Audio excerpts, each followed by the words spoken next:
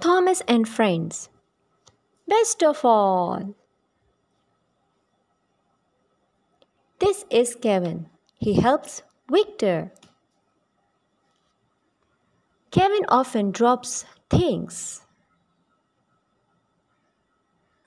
One day, Kevin heard a big train rush past. It was Spencer. Spencer was very loud. Spencer was mean to Thomas and Gordon.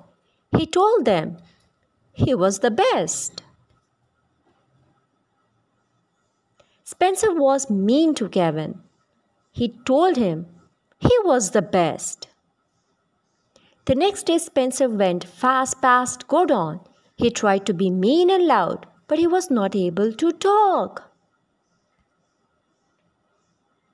Spencer saw the fat controller, but he was not able to talk. The sun set. Spencer was still not able to talk. The next day, Spencer was still not able to talk.